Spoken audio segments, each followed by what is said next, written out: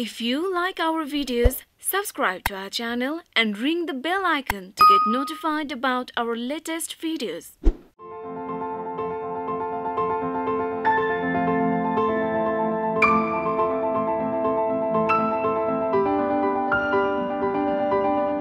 दर्शकवृन्द स्वागत छ कार्यक्रम मदर एन्ड चाइल्ड केयरमा म संगीता अधिकारी।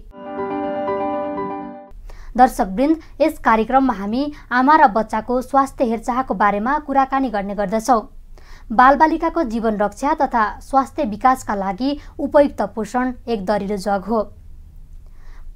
राम्रो पोषण पाएका बालबालिकाहरू भोलि गएर समाजमा योगदान दिन सक्ने र निरोगी बन्न सक्छन्। आज हामी यसै विषयवस्तुमा केन्द्रित रहेर कुराकानी गर्नेछौँ। यसै क्रममा आज हामीसँग कुराकानीको लागि हुनुहुन्छ बाल पोषण शाखाका प्रमुख डाक्टर केदार पराजुली। उहाँलाई कार्यक्रममा स्वागत गरौँ। अच्छा, स्वागत छ यहाँलाई कार्यक्रममा। धन्यवाद। हजुर, आजको कार्यक्रममा हामी चाहिँ यो पोषण सम्बन्धी सम्पूर्ण दर्शकहरूलाई जानकारी दिनेछौँ। सामान्यतः खानेकुरा र पोषण भन्नु एउटै कुरा होइन, यिनमा भिन्नता छ। पोषण केलाई भनिन्छ, अलिकति यसलाई व्याख्या गरिदिनुहोस् न। धन्यवाद सङ्गीताजी। वास्तवमा बडो राम्रो प्रश्न सोध्नुभयो। सबै व्यक्तिहरूले दैनिक रूपमा खाना खाइरहेको हुन्छन् र खाना खाने सन्दर्भमा मेरो पेट कति अगायो भनेर पेटबाट सन्तुष्टि भएपछि मैले खाना खाएँ आज भन्ने हाम्रो मान्यता छ। तर वास्तवमा त्यो एज अ पोषण विज्ञको रूपले हेर्ने हो भने त्यो चिज फरक हो। तपाईले खाएको खानामा तपाईको शरीरमा चाहिने सम्पूर्ण किसिमको पोषक तत्त्वहरू, चाहे त्यो सूक्ष्म पोषक तत्त्वहरू होस् अथवा चाहे त्यो अन्य कार्बोहाइड्रेट, प्रोटिन, फ्याट र मिनरलहरू होस्, यी कुराहरू मिलेर आएको छ भने, शरीरमा चाहिने सबै किसिमको यो सबै कुरा मिलेर आएको छ भने त्यो सन्तुलित खाना भयो, त्यो पोषणयुक्त खाना भयो। होइन भने यहाँहरूले भने जस्तो त्यो आहार मात्रै भयो। जस्तो बालबालिकाहरूलाई चाहिँ एउटा पोषणयुक्त खाना दियो भने भोलि पर्सि गएर उसले एउटा समाजमा एउटा निरोगी भएर बाँच्न सक्छ होइन। बालबालिकाको बाल पोषण भनेको चाहिँ के हो त, अलिकति त्यसलाई नि जानकारी गराइदिनुहोस् न। वास्तवमा बाल पोषणको सन्दर्भ कुरो उठाउँदाखेरि यो एउटा पोषणको एउटा साइकल छ। हेर्नुहोस्, यो एउटा जीवन साइकल छ, जीवन चक्र छ।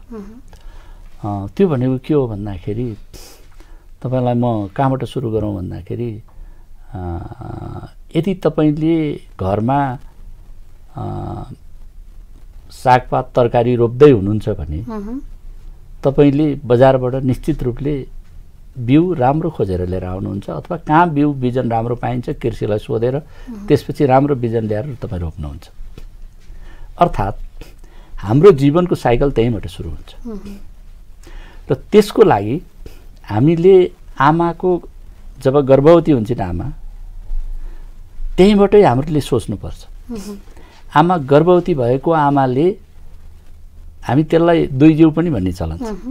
एउटा जिउमा अर्को जिउ आमाको, दुईटा जिउ हामी जोड्छौँ र वास्तवमा आमाले त एउटा जिउलाई मात्रै हिजोको अवस्थामा खाना खाइरहेको हुन्छ। दुई जिउ भएपछि त दुईजनालाई खानु पर्यो नि त। हो, हामी यहीँनिर ध्यान पुर्याइरहेको हुँदैन।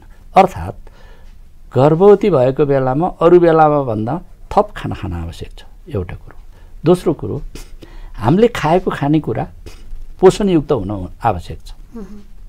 र तेस्रो कुरो के हो भन्दाखेरि अहिलेको हाम्रो जस्तो देशको वातावरणलाई मिल्ने खालको र वातावरणले सृजित गर्ने अवस्थालाई पनि मध्यनजर गरेर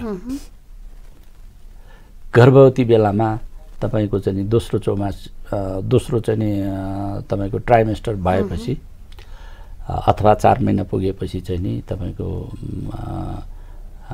जुगाको औषधि खुवाउने अनि आइरन र फोलिक एसिड मिक्स्ड भएको दबाई हामी खाने,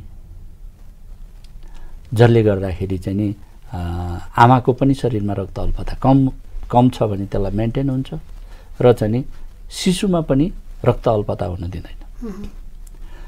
र क्याल्सियमयुक्त खानेकुराहरू खाने।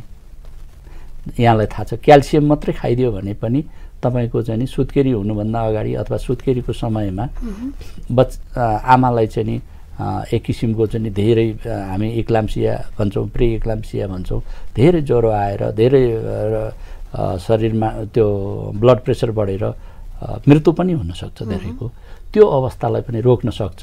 यी कुराहरू चाहिँ र सागपात, हरियो सागपात, फलफुल यो सबै मिलाएर खानु पर्यो। शक्ति दिने पनि खानु पर्यो, रोगसँग लड्ने पनि खानु पर्यो, अनि के अरे हाम्रो शरीर बढ्ने पनि खानु पर्यो। यो सबै किसिमको ब्यालेन्स खाइसकेपछि अब के हुन्छ भन्दाखेरि अब एउटा स्वस्थ आमाले स्वस्थ बच्चा जन्म दिन सक्छ। त्यो भनेको गर्भ अवस्थामै राम्रो केयर पायो भने स्वस्थ बच्चा जन्मिन सक्छ।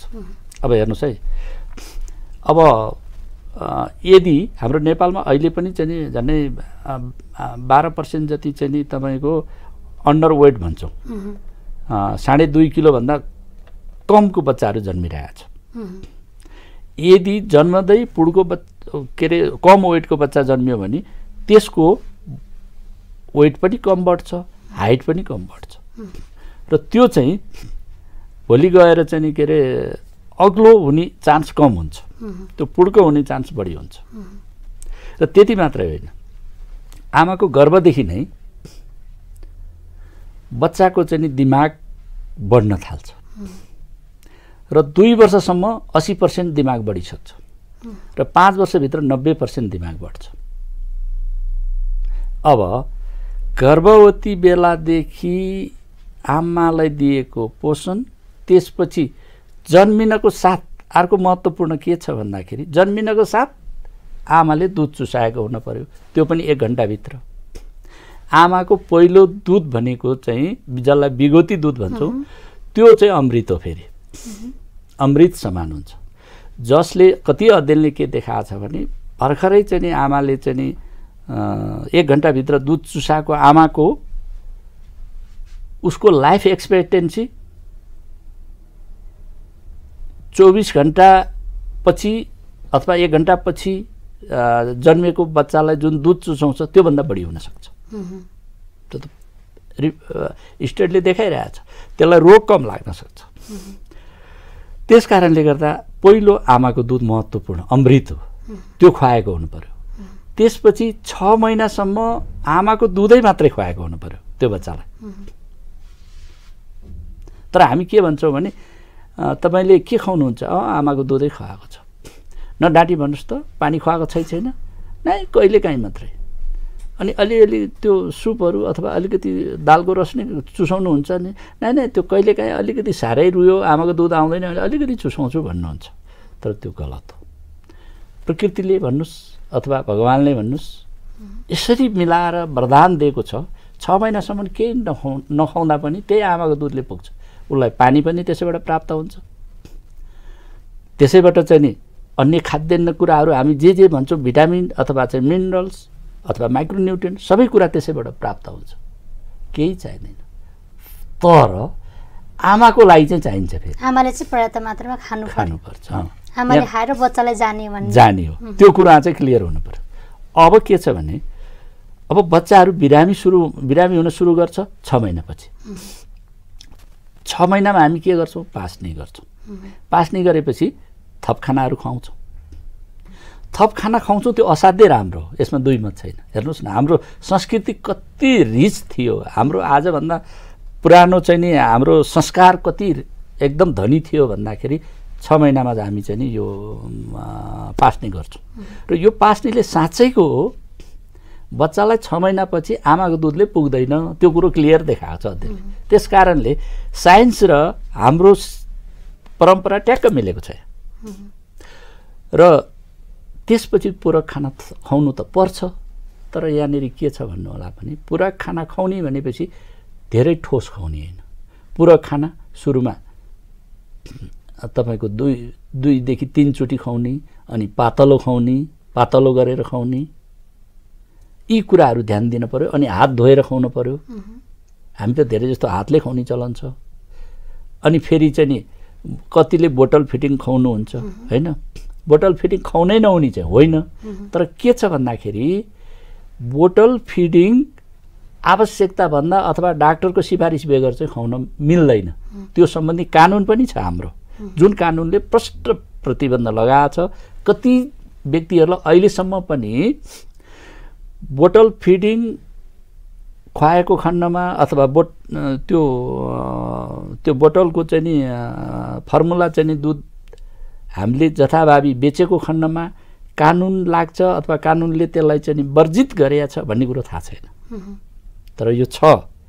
बरु के चाहिँ हो भन्दाखेरि के स्वीकार गर्न सकिन्छ भने त्यो जुन रूपले चाहिँ नि कार्यान्वयन हुनुपर्ने हो त्यो रूपले कार्यान्वयन भइ नसकेको अवस्था चाहिँ हो। अब त्यसपछि हेर्नुहोस् है, म आउँदैछु। अब बच्चा 6 महिनाबाट क्रस भएर जब अगाडि बढ्दै गर्छ नि, यहाँ के लिङ्क गर्न आवश्यक हुन्छ भने बच्चा जन्मिँदा जति जन्मियो जनरली तपाईको 2.5 किलोदेखि 3.5 किलोको हाराहारीमा चाहिँ मैले यो विषय रोक्न खोजे जस्तो स्वस्थ बच्चा चाहिँ कति किलोको हुनुपर्छ त्यही जोडिरहेको छु। 2.5 किलो भन्दा कमको अन्डर वेट भइगयो, लो बर्थ वेट भन्छौँ। 2.5 किलो भन्दा माथि आएपछि नर्मल भयो। तर त्यो 3.5 किलोसम्मको बच्चालाई हामी नर्मल वेट भएको बच्चा भन्छौँ। र हाइट पनि हुन्छ एउटा बच्चा जन्मिँदा 45 देखि 50 सेन्टिमिटरको बच्चा जन्मेको छ भने त्यो नर्मल हाइटको भयो। अब त्यसको बढ्ने प्रक्रिया फरक छ। अब 5 महिना भएपछि यदि तपाईँको बच्चा 3 किलोको जन्मियो अरे, 3 किलोको जन्मियो भने 5 महिनामा त्यो डबल हुनुपर्छ। अर्थात् 3 किलोको कति हुनु पर्यो? 6 किलो हुनु पर्यो। अब त्यो त आमाले वेट नापेर हेर्नु पर्यो नि। अब फेरि प्रश्न उठ्न सक्छ, वेट त्यसो भए कहाँ? घरमा त वेट नाप्ने चिज छैन। नेपाल सरकारले प्रष्ट रूपले हामीले व्यवस्था गरेका छौँ। हरेक गाउँमा स्वास्थ्य संस्था छ, यहाँलाई थाहा छ। हरेक स्वास्थ्य संस्थामा त्यो नाप्ने व्यवस्था छ। हरेक महिना गएर नाप्नुपर्छ। 24 महिना बच्चा 2 वर्ष हुन्जेलसम्म नाप्नुपर्छ। 24 महिनामा 24 चोटि नाप्नुपर्छ। महिनै पछि नाप्नुपर्छ। महिनै पछि ननापेको खण्डमा त यो वेट कसरी बढिरहेछ, हाइट कसरी बढिरहेछ थाहा हुँदैन। अब तपाईँको 5 महिनामा डबल भयो भनेर त्यो आमाले कसरी जान्ने त? त्यो स्वास्थ्य संस्थामा जानु पर्यो नि। बच्चा लिएर हरेक महिना जाँच्नु पर्यो।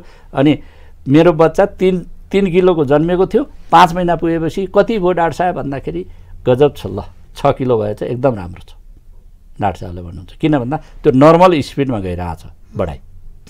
अब त्यही बच्चा 1 वर्ष पुगेपछि त्यो ट्रिपल वेट हुनु पर्यो।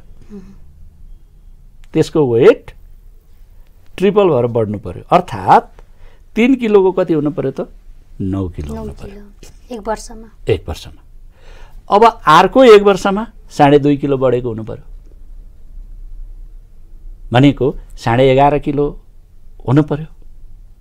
त्यसपछि अर्को वर्षमा 2 किलो गरेर 5 वर्षसम्म बढ्नु पर्यो। त्यो त आमालाई थाहा हुनु पर्यो अथवा बुवालाई थाहा हुनु पर्यो, जसले चाहिँ मेरो बच्चाको वेट यसरी बढ्नु पर्थ्यो। अब कुरो के छ भने त्यो मैले भनेको रेट अनुसार भन्दा धेरै बढ्यो पनि हुनसक्छ नि। म त मेरो बच्चालाई धेरै माया गर्छु, खुब खुवाउँछु भनेर धेरै बढायो भने के हुने भयो त भन्दाखेरि अब बच्चा ओभरवेटमा जान्छ। ओभरवेट पनि हुनु भएन। हामीले के भन्छौँ भने बढी खाना पनि, बढी शरीरमा बढी ओभरवेट पनि मालन्युट्रिसन हो भने कम त यसै हुँदैन। त्यसैले बढी खानु पनि कुपोषित हो। यदि कसैको ज्यान एकदम मोटो छ, ऊ दङ्ग छ, म स्वस्थ छु, म चाहिँ एकदम चाहिँ नि हृष्टपुष्ट छु भन्ने होइन। स्वास्थ्यले के भन्छ भने त्यो पनि कुपोषित हो। त्यसलाई झन् बढी कुपोषित हुन्छ र ऊ भोलि चाहिँ नि ब्लड प्रेसरको बिरामी, मुटुको बिरामी, तपाईँको चाहिँ नि के अरे सुगरको बिरामी, यो सबै कुरा हुने चान्स उसलाई बढी हुन्छ। त्यसैले त्यो पनि ठिक होइन। डाक्टर साहबले भनिरहनु भएको थियो 6 महिनासम्म चाहिँ आमाको दुध मात्रै खुवाउनुपर्छ, त्यो बिचमा चाहिँ नुनीलाई अरू कुराहरू खुवाउनु हुँदैन। यो त नेपाली समाजमा पर्याप्त मात्रामै छ। के प्योर दुध नै खुवाइरहनुहुन्छ त नेपालमा आमाहरूले बच्चालाई? के त्यो दुध अथवा अरू कुराहरू निलुलो कुरा खुवाउँदा अरू असर त हुने होइन होला नि त? के हुन्छ यसमा दाजु? आमाको दुध नै यस्तो दुध हो, उसको शरीरको अङ्गअनुसार शरीरको उसको सेल डिभिजन, सेलको विकास हुन्छ नि, त्योसँग सुट गर्ने गरेर अनि हाम्रो डाइजेस्टिभ सिस्टमले पनि त्यही किसिमले पचाउने किसिमले चाहिँ नि तयार भएको हुन्छ। यदि एक्स्ट्रा थप्न साथ उसको डाइजेस्टिभ सिस्टमले चिन्दैन, ओहो नयाँ कुरो आयो नि त, फरेन बढी आए जस्तै हुन्छ। अनि उसको चाहिँ नि यो के भन्छ त गोलमाल हुन थाल्छ।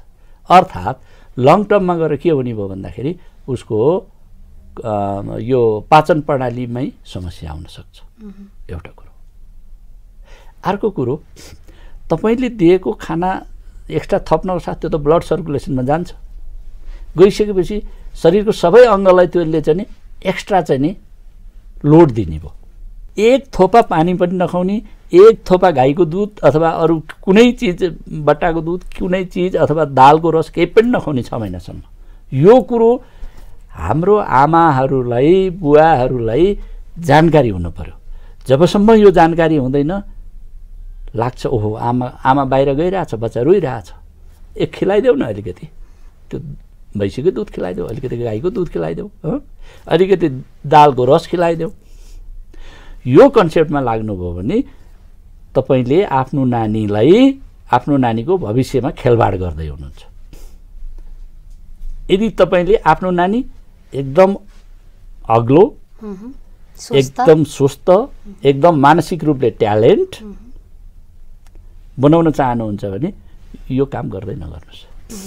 र अर्को कुरो म जोडिरहेको छु, हेर्नुहोस् हामी कहाँ पुगेका छौँ भन्दाखेरि तपाईँको अब बच्चाको चाहिँ वेट बढ्ने कुरो छ, बच्चाको हाइट पनि बढ्छ। त्यसै गरी तपाईँको 45 देखि 50 सेन्टिमिटरको बच्चा जन्मिन्छ। 1 वर्षमा, 1 वर्षपछि त्यसको हाइट कति हुनु पर्यो? 25 सेन्टिमिटर, 25 सेन्टिमिटर थपिनु पर्यो। भनेको झन्डै 50% थपिनु पर्यो, 45 to 50%। त्यो बढेन भने तपाईँले शङ्का गर्नु पर्यो, मैले मेरो खुवाई पियाइमा काहीँ समस्या छ। त्यसपछि अर्को वर्ष 12.5 सेन्टिमिटर थपिनु पर्यो। यदि थपिएन भने तपाईँले सोच्नु पर्यो त्यहाँ तपाईँको खुवाई पियाइमा केही समस्या छ। त्यसपछि तेस्रो वर्षबाट 7 देखि 9 सेन्टिमिटरको हिसाबले बढेको हुनु पर्यो। यदि बढेन भने फेरि सोच्नुहोस् खुवाई पियाइमा त्यहाँ समस्या छ।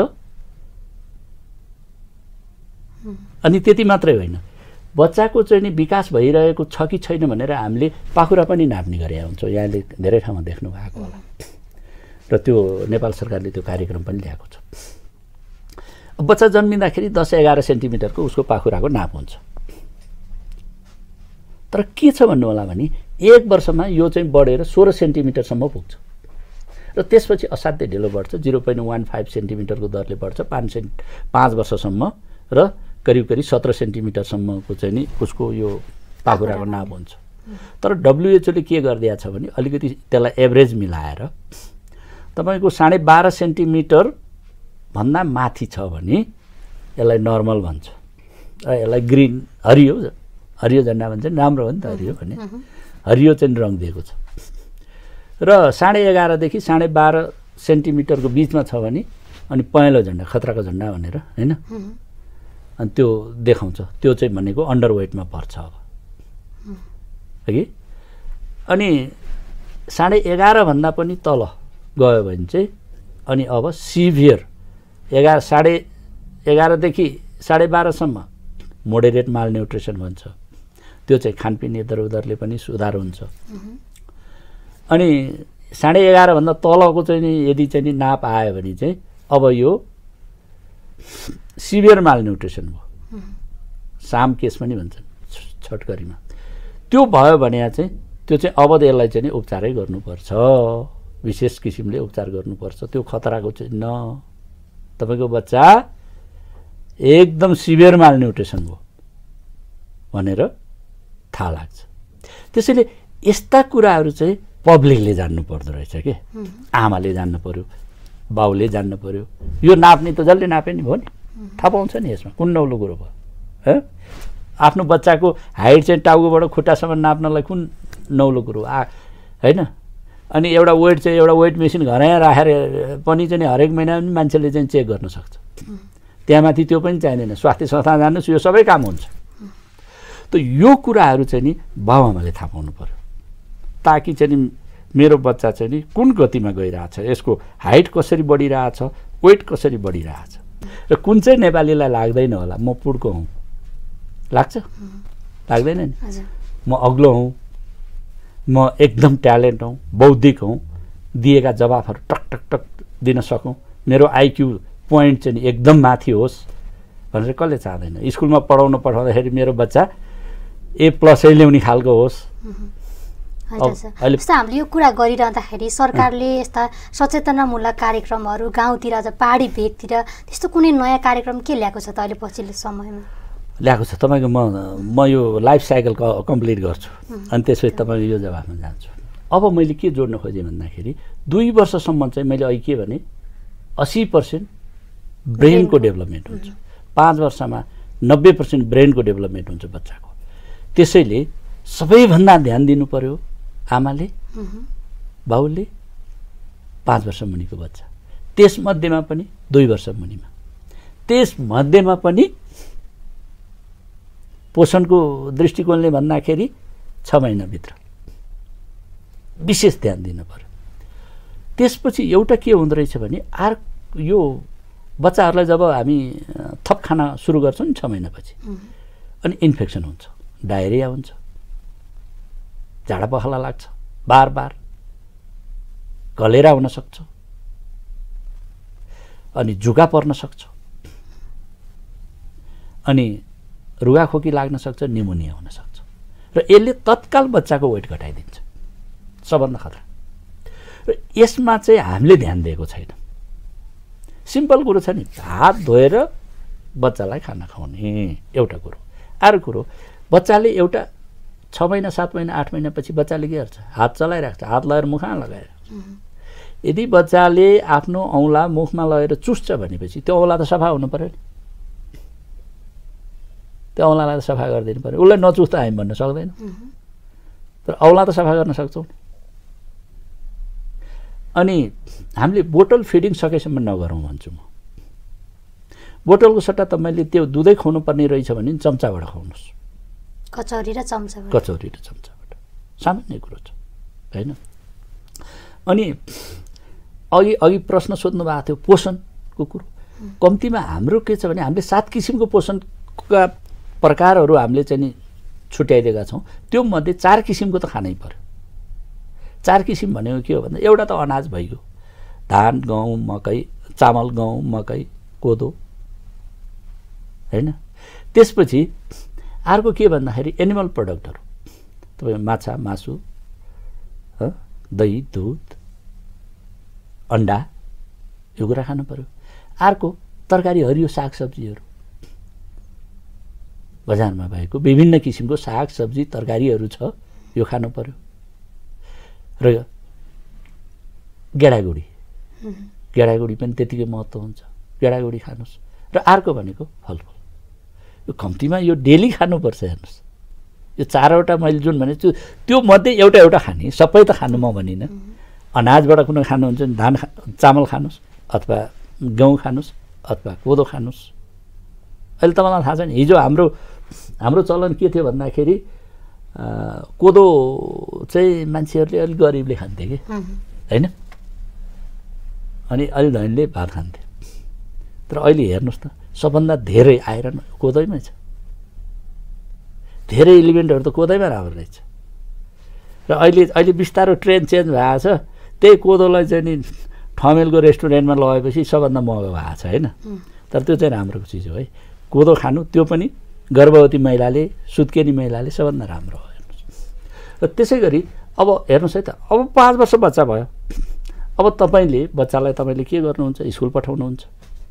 अब स्कुलको समयमा अहिले अर्को नयाँ समस्या के आएको छ भने, स्कुलको पिरियडमा हामीले के देख्यौँ भन्दाखेरि अहिले एउटा भर्खर अध्ययनले के देखाएको छ भन्दाखेरि हामीले किशोरीलाई मात्रै फोकस गरिरहेको थियो। किशोर र किशोरी दुईटैमा एनिमियाको समस्या छ, दुईटैमा जिङ्क डिफिसियन्सीको समस्या छ। हेर्नुहोस्, त्यसैले गर्दाखेरि हामीले किशोर किशोरीलाई पनि विशेष ध्यान दिनु पर्यो।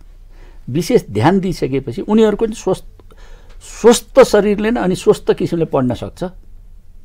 त्यसैले किशोर किशोरीमा जब तपाईँ ध्यान दिनुहुन्छ, त्यसपछि उनीहरूको बिहाको समय आउँछ।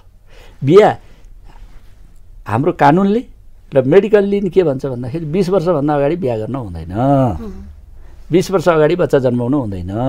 यदि जन्माउनु भयो भने पुड्के हुने चान्स बढी हुन्छ, उसको मानसिक रूपले चाहिँ के अरे चाहिँ विकास हुने चान्स पनि कम हुन्छ र आमाको पनि शरीरमा पाठेघर खस्ने सुन्नुभएको छ र त्योसँग सम्बन्धित अन्य समस्याहरू बढी आउँछ।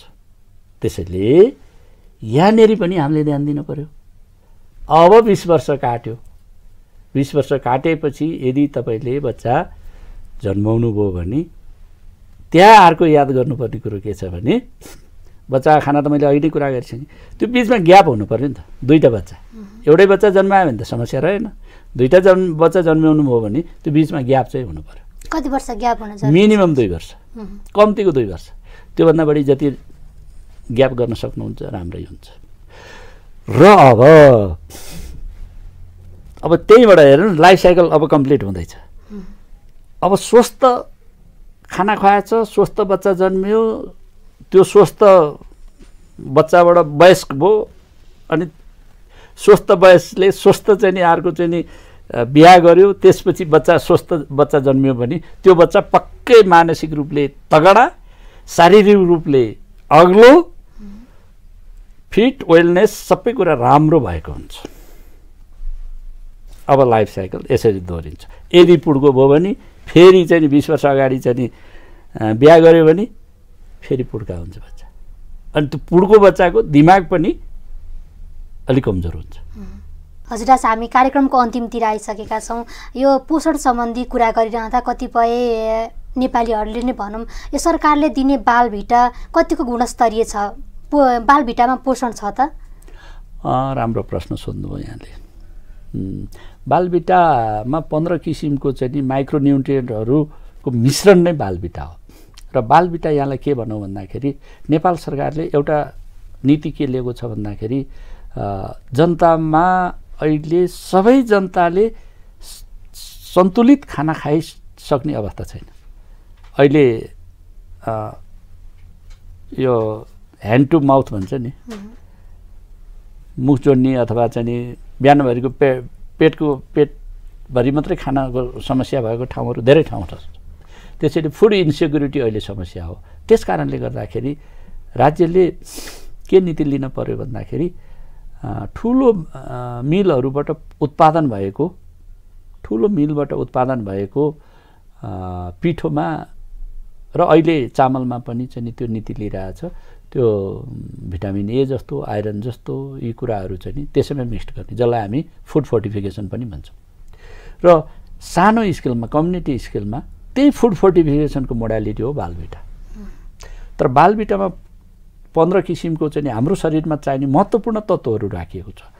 र एउटा अध्ययनले पनि के देखाएको छ भन्दाखेरि बालभिटा खाने बच्चालाई भन्दा नखानेलाई भन्दा बालभिटा खानेलाई चाहिँ नि रोग कम लागेको त्यो उहरू देखाएको छ र उनीहरूको हाइट पनि बढेको देखाएको छ। यस अर्थमा बालभिटाको महत्त्व छ भन्ने कुरो क्लियर छ। त्यो स्टडीले देखाएको छ। हामीले त्यो जथाभावी नेपाल सरकारले जथाभावी कुनै पनि प्रोग्राम लन्च गर्दैन।